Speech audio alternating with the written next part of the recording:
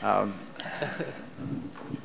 I am neither an information technologist nor a computational science or computer scientist. I'm a geophysicist. My background is in using large-scale computational codes to solve scientific problems. And in that regard, I think it is increasingly recognized that you can either look upon it as a crisis or an opportunity, but there's a crisis and an opportunity across many sciences involving computational science, which is a simple idea. We have put together most of science over the past few centuries as a combination of observation and experiment on one hand, and theory and daydreaming on the other hand. Simulation science, or computational science and engineering, goes under many labels, is rapidly emerging as a potential third leg, if you will, of how science works and how science and engineering work. However, it's very rare in science and engineering that you find the kind of thoroughness and resources deployed to deal with the challenge of developing appropriate simulation science and to really realize this potential. And this is a problem that many institutions, many agencies, and in fact many groups and communities of scientists are struggling with now and will continue to struggle with, I'm sure, for decades to come. But it's an exciting new world. Berkeley is, I should say Berkeley collectively, Lawrence Berkeley Lab and University of California, Berkeley, are struggling with this as many other institutions. And we have many of the elements that other institutions have, perhaps unique. We're awfully good at all of the essential elements that go into this. That is, we have a world-class computer science program that you're all aware of, world-class applied mathematics, and world-class scientists in everything from cosmology to combustion research to climate modeling to even geophysics, and all sorts of other fields, molecular biology, molecular dynamics, simulation, solid-state physics, people who you might consider consumers of large-scale computational science. And yet, Berkeley, like most institutions, has not really found yet the sweet spot of bringing these fields together in a coherent fashion. And we all know the litany of problems. We have enormous legacy codes written in Fortran, started in the 60s, redone in the 70s to do vector machines, and then parallelized. And then there are people who start from scratch, and usually they're better off these days.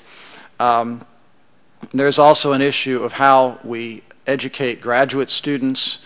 The typical model for developing computational science and engineering codes, large-scale computational codes in academia, has been an advisor with a small army of graduate students develops a code on the back of one or two of these graduate students. The code rarely ever is documented or validated, and when the graduate student goes away, so does the code. And this is not a very good way to do business. And so many institutions, including Stanford and Davis, certainly UCLA, University of Texas, have stepped up to meet this challenge with differing models. And Berkeley we're doing that too, and that's my role, and I'm here more as Dean of Physical Sciences than a computational science in kind of getting the cats herded at Berkeley in this area. But our model reflects the unique combination of resources that we have at Berkeley, and those resources are namely the academic departments that I mentioned with enormously strong programs that bear on computational science and engineering, but also the nearby presence of Lawrence Berkeley Laboratory, in particular the computing science division there, and the National Energy Research Scientific Computing Center, otherwise known as NERSC, and Juan Mesa, I think, will speak about that. I would say we're about halfway along in a process of trying to establish a major new center for computational science and engineering at Berkeley. We're helped along by several things. One is, as Jim Demel alluded to, we have essentially all the elements in place academically for a designated PhD emphasis program, that is courses and kind of modes of behavior already blending science and engineering principles in large-scale computation. We also are about to embark on building, fortunately, a new dual-use building for computational science, kind of literally on the border between the campus and the laboratory. And that building will do two things. One will house a big machine, mini teraflops machine for NERSC, and also people.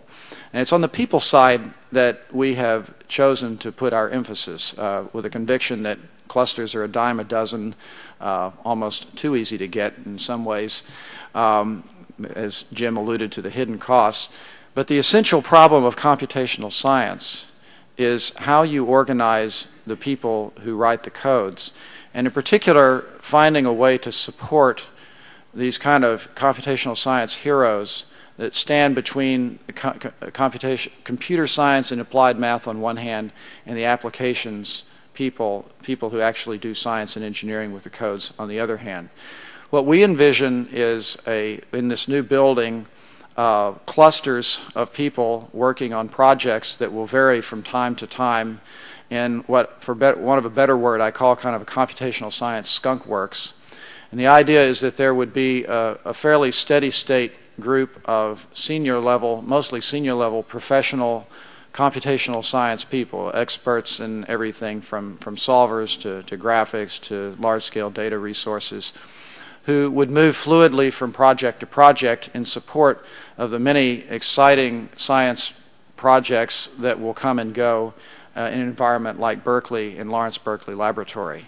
So our model is the model that we're developing, and I'd say we're roughly halfway through kind of the internal organizational stage of this initiative at this time, is a model that will be focused on supporting a dynamic and flexible group of people who are probably neither going to be faculty members, nor are they going, nor is this going to be just a bunch of graduate students and postdocs huddled together, but a real professional team. My own experience is in working with a computational fluid dynamics group at Los Alamos, which has fallen on a bit of hard times recently, but was a similarly dynamic environment that supported many different projects as they came and went over time. And so we'll be focused on designing the building to enhance these kinds of relationships. We'll be focused on developing certain key projects, particularly in astrophysics, both experimental astrophysics, theoretical astrophysics, climate modeling, solid earth geophysics, the things we're already very good at but need to get better at in terms of developing large-scale codes. And we'll also be focused on trying to supply kind of a discretionary income stream that will seed new projects as old projects wane and ramp up to the level of receiving large-scale federal funding, and to put a floor under these computational heroes, as I would say. That's kind of a jaded word, but the core group of people, which I think we envision a group of people of order, I would say at least 30 to 100 people ultimately that would be supported in this fashion. So I think I'm going to stop at that, and hopefully given a little bit of a flavor for something we're really excited about. We feel like that we have very strong parts at Berkeley, and that the sum of those parts the whole is about to be much, much greater than the sum of those parts. I think I'll let Juan speak a little bit now about the particulars of what's going on at Lawrence Berkeley Laboratory.